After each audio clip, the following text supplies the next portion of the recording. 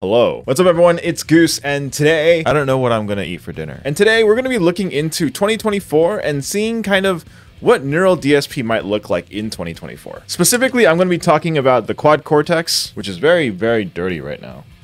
But also I'm going to go over some of the plugins that Neural DSP makes as well. The Quad Cortex was released in 2021 and it took a bit to get going. It promised a lot. This unit has its own stock component models, as well as captures and the ability to capture amps. They eventually released the desktop editor, which is one of the things they promised at launch, and that was this year, like not that long ago. And they finally started working on plugin support with the Plini X, and it's not compatible yet, but it should be soon. And honestly, for a new brand, a relatively new brand in this kind of space, they promised a lot. Imagine promising like the most powerful unit, as well as the most user-friendly unit, the most accurate amp models, in one of the most compact enclosures for a full-fledged model. It's quite a lot. It's a lot for a new company to do. And in my opinion, they got like 80% of the way there. It's their debut. It's going to be expected. It's pretty impressive in my opinion. So in 2024, I think Neural's going to be spending a lot of time trying to get this thing up to speed, trying to get it to where they initially promised the Quad Cortex would be. Now I'm going to list a few things that I personally want to see from Neural in 2024. These might not be like the most popular takes, but I actually do think these are things that Neural is missing compared to the competition. And I would love to see people get the most out of their Neural products. Before we move on, if you like talking about guitar gear and other nerdy stuff like that, consider hitting like and subscribe. All right, so the first thing I want from Neural is just to update the existing stock models on the Quad Cortex. So they have updated this unit with new stock models. I think one of the most recent ones is the Victory Kraken, and that's Rebea's signature amplifier. And while I think that one sounds amazing, and as well as like some other models on here, like the 5150 Stealth, I think the other models are kind of lacking a little bit, especially since other companies like Line 6 and Fractal have been updating their older models. Helix had their 3.5 update, which upgraded the cab models, and Fractal is known for just being really good at updating previous models, like previously released models, with better and more accurate parameters. And so in my opinion, the only way to get the stock models on this thing to be on par consistently, like I said, a few of the models like the Stealth are really, really good sounding, but for all the models, I think they need to go back and maybe update the existing models that are on this unit a little bit, especially since I know Neural can do it. If I wanted a 5150 Stealth like model, this is the one I would go for. Also, Fractal just released the Stealth model for the Axif X3, so I wonder how that one compares. Anyway, I think there's a lot of potential here. Even with the older amp models that are on here, I think if they just went back and updated them to be more consistent with the quality that some of the newer added models have, I would think that would be a great next step for Neural.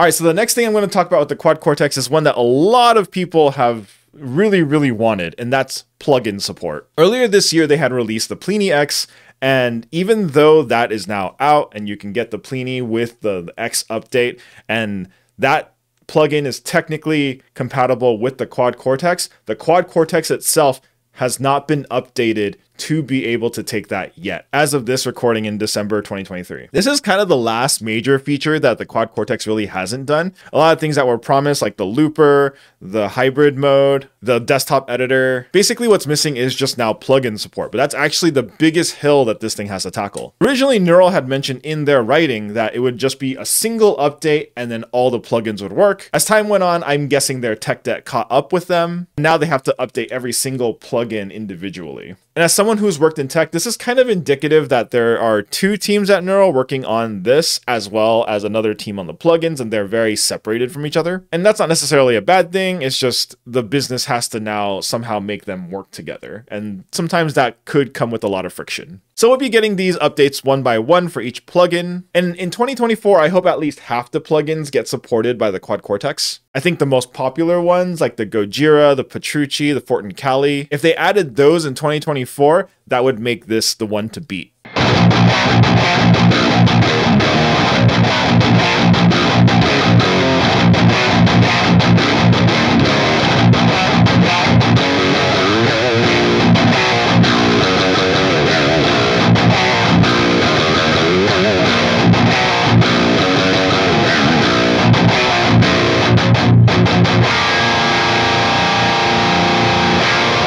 All right, so the third thing I would love to see from Neural is more amp suites. So yesterday they just released the Morgan amp suite, which is all the Morgan amps with like the AC20. And I think when they released the Mark II-C Plus as well, they had the Mark II-C Plus suite. I think that was a great move as well. Ever since I tried the Josh Middleton plugin by STL Tones, I've realized that while Neural plugins do sound good, the amp models they're giving you in those archetype plugins for the specific artist are limited versions of those amps. The Josh Middleton plugin on STL Tones offers 3 amps with all the channels on each of those amps, versus Neural plugins really offer you 3 amps with limited tweakability in each of those amps. The Neural archetypes for the specific artists only tend to give you kind of a flavor of those amps that the artists use. Since these artist settings are fixed, a lot of these archetypes, at least to me, feel kind of like $100 or $150 like presets. And I understand that the 3 amps that they use for the archetypes aren't necessarily the same amplifier. At least for me, it kind of feels kind of bad to get an amp model from an artist and not be able to like adjust something that I'm used to on like the real version of the amp,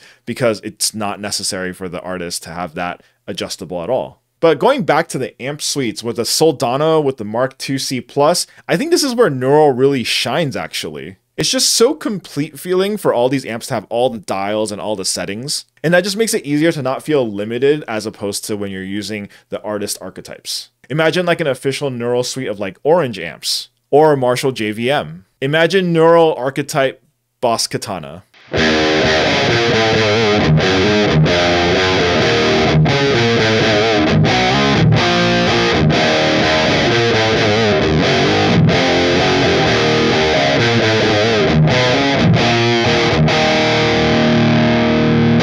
All right, so the last thing I would love to see from Neural is actually announcement of new hardware. The Quad Cortex is very powerful. In a very ideal scenario, you can actually run a bunch of different instruments into this thing. And for the use cases of a band needing just one unit to run everything, I think this is pretty ideal. But this does MSRP at $1,700. You can get it used for a little bit cheaper, but it's still well over $1,000 to get this unit, where a single person might not use all the functions and all the power that's in this unit. A lot of folks have been embracing smaller kind of little modelers like this, or even one of the main competitors to the Quad Cortex in terms of capturing is the Tonex pedal. And people like these because you don't need the giant $1,000 unit to get the tones that you need for yourself. You can look at the Fractal FM3, which has the same tones as an Axe-Fx 3 and with less power, but a lot of people use it because you just don't need that much power. A unit that's more powerful doesn't necessarily mean that it sounds better. And so for those of us who don't care necessarily about the power, I think Neural can learn a lot from something like a Tonex. This is already achieving the thing that Neural had promised 2 years ago of having plugin support on your device. And it's only $400. Just like my slightly cursed thumbnail, I could totally imagine a smaller sort of half-powered Quad Cortex, like a Duo Cortex or something. Something specifically made to load captures that you get from your Neural DSP plugins, and maybe also still have the ability to like load captures that you would get on a Quad Cortex. Kemper actually recently just released a unit that does that, basically a smaller Kemper unit that can load a lot of the profiles people create, not necessarily create profiles on its own. I actually don't know if it can do that or not, but it is a smaller unit and it helps people get into that ecosystem. And in my opinion, Neural can only benefit from that. You might not be able to get massive signal chains like you can on the Quad Cortex out of a half-powered unit, but the folks that are using Neural plugins every day also aren't using crazy like signal chains either. And they still get awesome tones out of just the plugin and nothing else in the signal chain. And I think it'd be awesome if it was like priced somewhere like $1,000, maybe under that. So yeah, if Neural, if they're watching, I think a Duo Cortex or whatever they would want to call it for a half-powered version of this unit, I think that would be like the sickest thing. We've already seen how popular the HX Stomp is. Something like this can fit on a pedal board, but an HX Stomp just fits better, and you can route so many of your actual other physical pedals along with that HX Stomp than you can with this. And this thing is pretty compact, but it's still not compact enough unless you have a really big pedal board. But yeah, I think it'd be awesome for folks who really don't need all the processing power here, would still love to use their Neural plugins live, but maybe don't necessarily want to also bring their entire laptop onto stage just to use a plugin. Yeah, what do you think? Let me know in the comments down below if you think like a Duo Cortex or something like that would be a good idea for Neural. Are you still waiting on like a specific plugin to get support on the quad Cortex before you pull the trigger? Or have you just been disappointed in Neural completely and don't even care if these updates come? Let me know in the comments down below. That's going to do it for me today. Thank you so much for watching this video. Hope you enjoyed it, and I will catch y'all in the next one. Later.